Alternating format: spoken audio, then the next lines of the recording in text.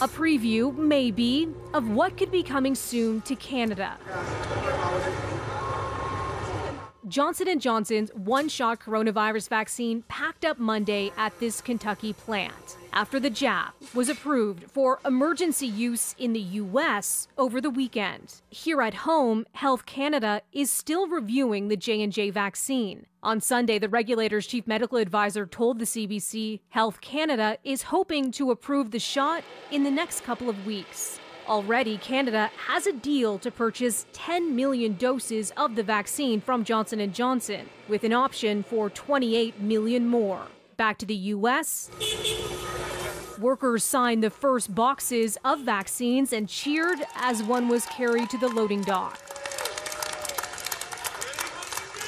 Well, we think literally within about the next 24 to 48 hours, Americans should start receiving shots in arms. They're literally rolling out with the trucks as we speak. Appearing on NBC's Today Show Monday, Johnson & Johnson's CEO says the company is committed to shipping out up to 1 billion doses by the end of the year. The Johnson & Johnson vaccine in trials was shown to be 66% overall effective. People have learned by now that Moderna and Pfizer are over 90%. How do you address that perception problem that somehow this might be a second-tier vaccine? So when you look at the numbers around the vaccine, the ones that are most important is it works 85% of the time against severe disease, and it kept all the patients out of the hospital and from dying, even against these new and really challenging variants. Over the weekend, top U.S. infectious disease official Dr. Anthony Fauci urged Americans to accept any of the approved shots. And people should take the one